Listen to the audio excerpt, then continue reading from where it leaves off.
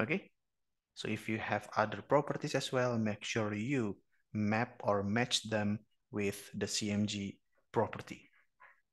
Okay, so far so good. So click on OK. So this is what we have. Beautiful, right? So currently we are looking at the porosity distribution. And the view is IJ two-dimensional areal view. But we can of course change it to 3D view. Okay, I like it better. And you can use this rotate reservoir model if you are interested to know, all right, the entire model. Okay, so far so good. So that's the first thing, the easy thing, that we already imported the rescue file and have it in our builder. Okay, and at the time we can save. So I'm going to save. All right, file and save as. Okay, so this is the directory to which I want to save my file. So click on save here. So this is the directory and then click on OK.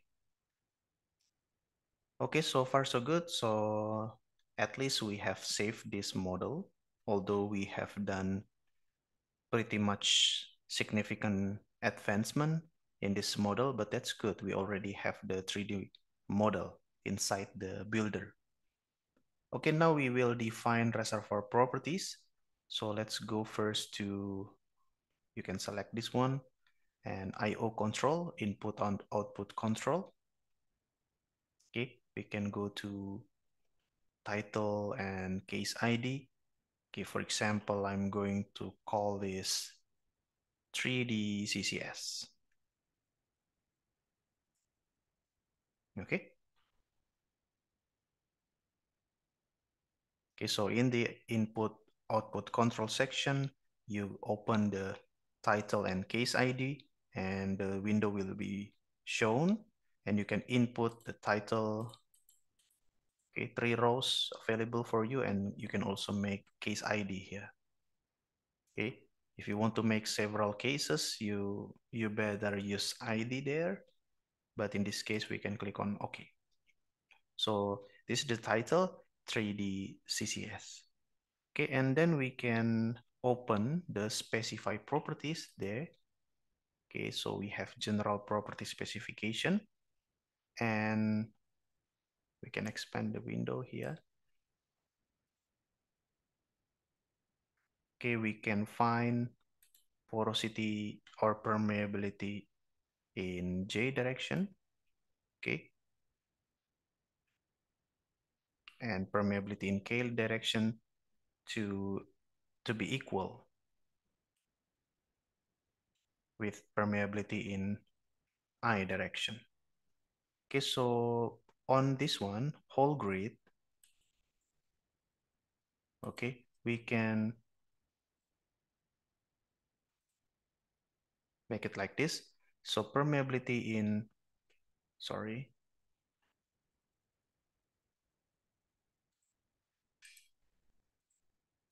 Okay, so permeability in J direction will be equal with the permeability in I direction.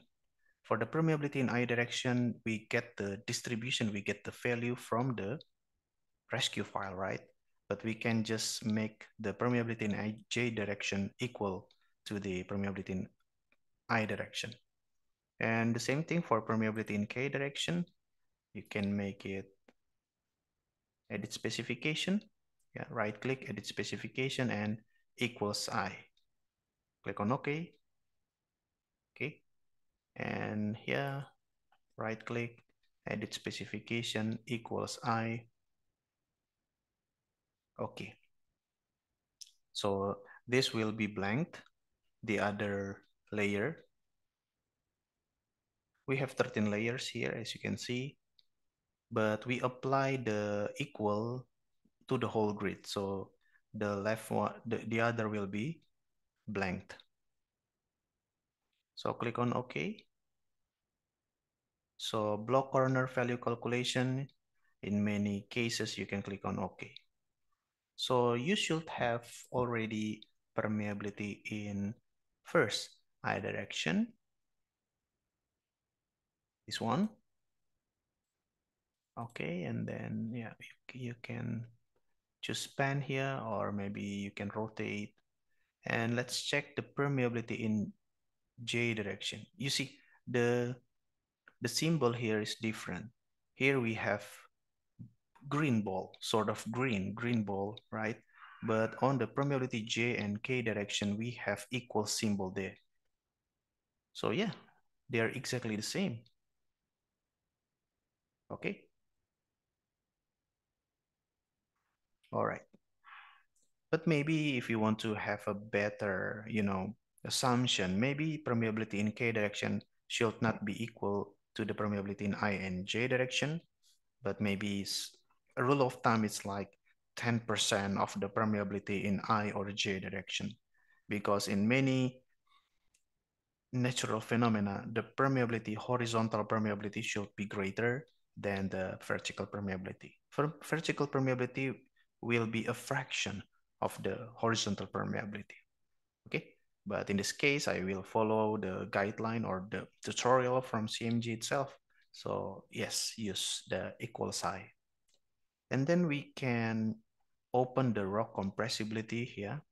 So you see the symbol here. So it means that we already good in grade and we are already good in array properties. Okay, and then let's go to rock compressibility. Okay, and let's input the rock compressibility C4, pressure dependence of formation porosity, which means the rock compressibility, where the keyword is C4, and let's input the value of 5.8, and then E -7. Okay, and that's the compressibility. And for the reference pressure, PR4, reference pressure for calculating the effect of rock compressibility, we are going to input 11,800 kilopascal. Okay, and then reference temperature, TR4, 25 degrees centigrade. Okay, good. Thermal expansion, we can input the default value. Okay, so click on OK. So rock compressibility already good. All right, and the fluid model for this data set, yeah, we need to address about the fluid properties. So yeah, we will deal with the fluid properties later. And also for the component, I will deal with this one later. And rock fluid interaction, yeah, we will deal with this one also later. Okay, but I want to, in this video, I want to directly go to the wells and recurrent.